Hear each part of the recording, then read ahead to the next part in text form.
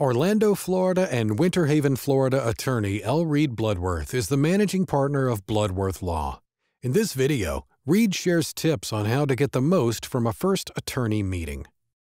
Before Reed meets with a prospective client about a case, basic information is gathered about the case over the phone by paralegals. Documents are requested, questions are asked, and a conflict check is completed. If after reviewing all information, a case is seen as viable, a meeting date and time is set to speak with an attorney. It's important for a client to be prepared, so here are Reed's tips on how to get the most from a first attorney meeting. Tip number 1. Do some research. If you believe you have a lawsuit, Reed said that the number one thing to do before your meeting with an attorney is to do some research on your own on Google and YouTube. Reed explained that it doesn't have to be in-depth research, but if you believe a wrong action has been taken against you, be it related to a will or a trust, a contract, or an employment agreement or verbal agreement, do some research just to see if you may or may not have a claim. If it's a breach of contract, Google the elements of breach of contract. If it is undue influence over a will or a trust, Google undue influence and you'll find the 7 Carpenter factors. Read through those factors. Do you believe you have evidence to help prove those factors? Tip number 2. Gather all documents.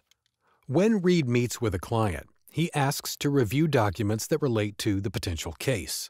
If it's commercial litigation, business litigation, probate, trust litigation, employment law, employment litigation, there are documents that frame the case, your case. If it's a breach of contract case, the contract is the primary document used to frame your case. The same is true with a trust or a will or an employment agreement. Gather all those documents so that Reed may review them. Tip number 3. Read all documents. It's important that clients read all documents before meeting with the attorney. It's your case, so you need to know what's in your documents. You need to be able to refer to documents in your meeting. Tip number 4. Gather communication between disputing parties.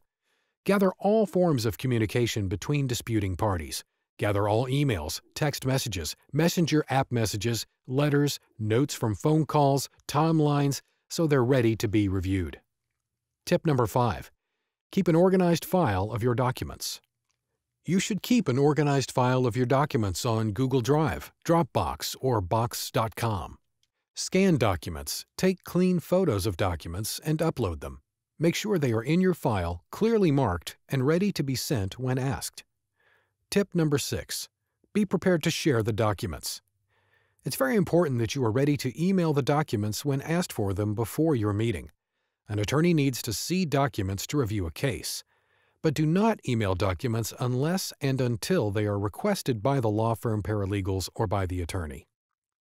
By following these 6 tips, you will get the most from your first meeting with an attorney. You'll be aware of what your case may be based on. You will have read, gathered, and placed all documents in a file, and you'll be ready to send documents to the attorney before your meeting. When you have a legal issue or a business dispute, find out how Bloodworth Law can help you, your family, or your business.